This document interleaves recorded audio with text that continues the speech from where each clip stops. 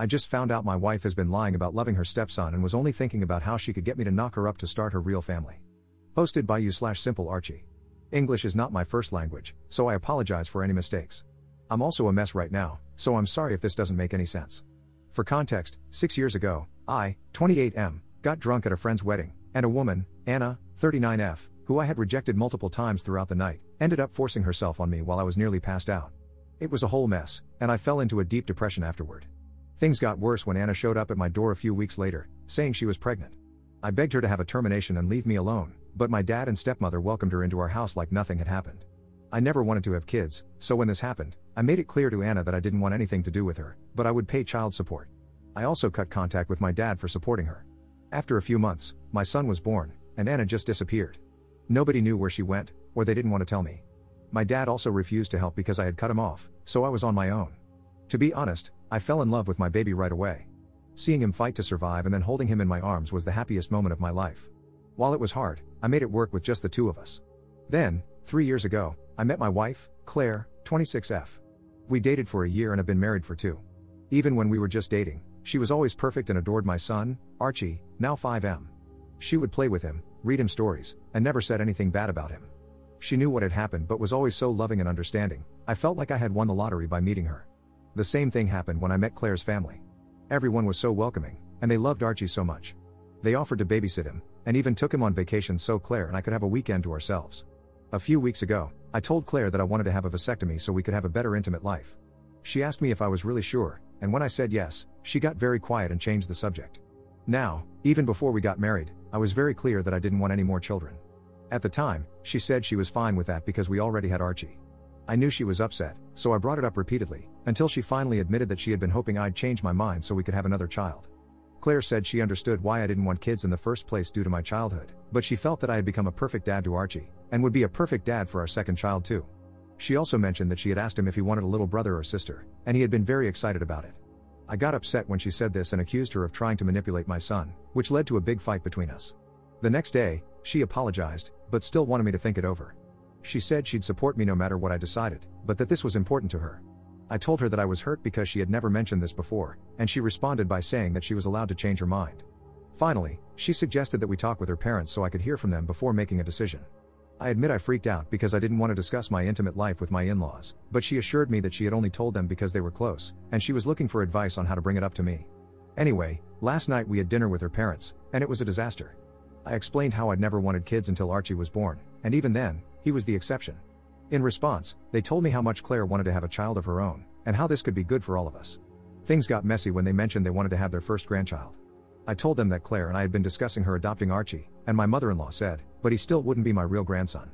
They also said they loved my son, but they couldn't love him like a real family member because they weren't related by blood.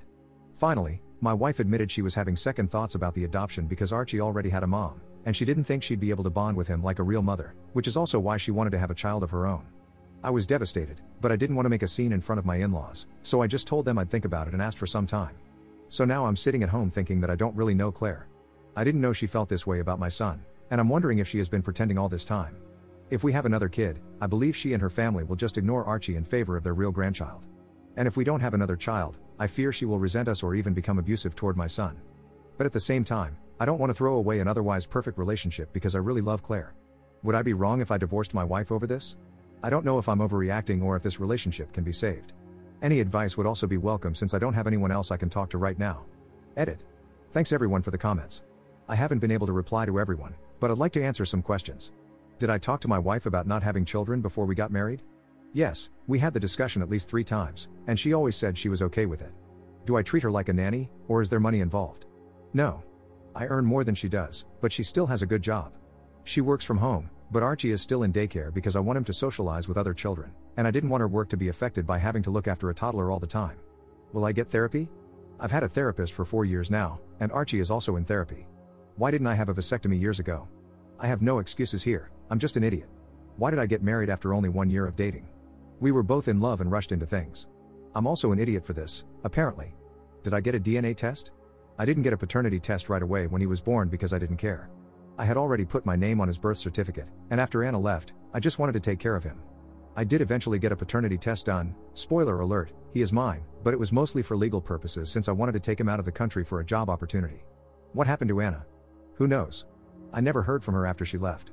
My dad said he didn't know anything, and my friends from the wedding said they didn't know where she went either. Did I report Anna? I tried. Unfortunately, I grew up in a country with some outdated ideas, and I wasn't taken seriously by the police. Finally, I know that my in-laws were biased and would take Claire's side. I knew that when I agreed to have dinner with them, but I genuinely wanted to know if there was something Claire wasn't telling me. I was, and still am, confused and full of doubts about the whole kids thing, so I wanted to understand where she was coming from and what she was feeling. I just never imagined they felt the way they did about my son. Update 1 day later. I appreciate everyone who took the time to read my previous post and commented with their advice. I was happy to see so many people sharing their own experiences as step-parents or stepchildren and those who tried to put themselves in my wife's shoes. It gave me a new perspective, and that helped a lot. I also noticed some people asking for an update, so here it is. Since Archie plays football every Saturday, I asked a friend of ours, whose son is also on the team, if she could look after Archie for a while. I wanted to have this conversation with Claire without my son present in case we started arguing again, so we just headed home to talk after the game ended. I know a lot of people said I should just divorce my wife, both to protect my son and to let her move on, but, please don't be mad at me, when we sat down to talk, I wasn't ready to give up on my marriage just yet. At that moment, I was willing to compromise with Claire about having a second child, as long as we got couples therapy to address her and her family's feelings towards Archie. Even after the initial fight, when I said I wanted a vasectomy, I was mostly confused about what to do since I just wanted my family to be happy. Anyway, I started by asking her to explain why and when she had changed her mind. Claire immediately began to apologize, and told me that she had always dreamed of having a big family. She said she tried to convince herself that she could accept not having children because she really loved me, and she also loved Archie. She admitted to lying when I asked her about it because she didn't want to break up, and felt I was giving her an ultimatum, either choose to have kids or choose me.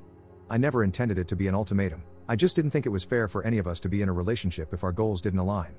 She also admitted that she had always been hoping I would change my mind once I saw what an excellent mom she was to Archie. What surprised me the most was that, apparently, my mother-in-law had tried to convince Claire not to get married because it wasn't fair of her to expect me to change. Claire also told me it was her mom's idea to babysit Archie and do all those things together so my wife could bond with him and get used to the idea that he might end up being our only child. When I asked why her mom made those comments about blood being important, Claire said she had asked her parents to say that to convince me why it was important for her to have her own kids. I told her how hurt I had been by what they said, and when she told me she had changed her mind about the adoption. Claire said she was just scared that one day Archie would want to reconnect with his birth mother and that he wouldn't love her anymore. Apparently, she had been reading a lot of stories from other step-parents who had been cast aside, especially when the birth parents showed up again or if there was a divorce involved. Her anxiety got worse around a year ago.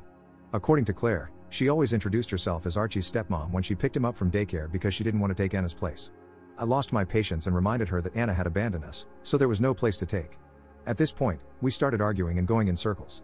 She accused me of not understanding how hard it is to be a step-parent, and I told her she was fighting against windmills. After we calmed down a bit, she told me she became even more scared of being replaced when Archie started asking about his mom. She also felt guilty because she believed he only asked because she kept correcting everyone about the whole mother/stepmother thing. She also said I made it worse by not telling him the truth about Anna and by trying to sugarcoat things, telling him that his mom felt guilty because he had been born very sick and she didn't want to see him suffer. Honestly, I just didn't know what to tell him because I didn't want him to feel sad about being abandoned.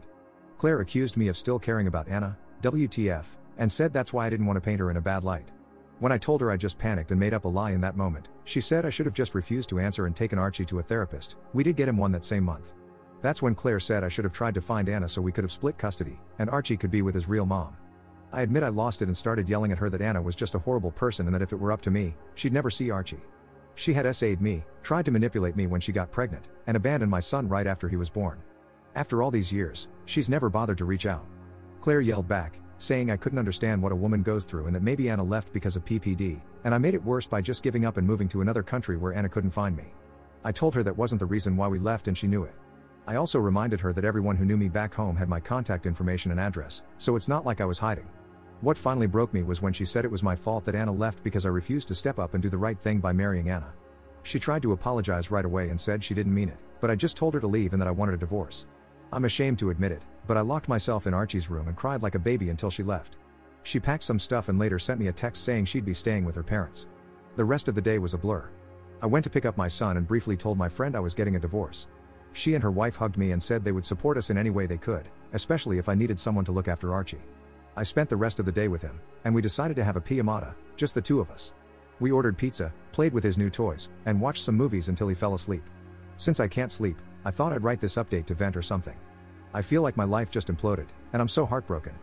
I don't even know how Archie is going to take it, so that's going to be hard too. Anyway, I guess this is my final update since there's nothing else to say. Thank you again for all the advice.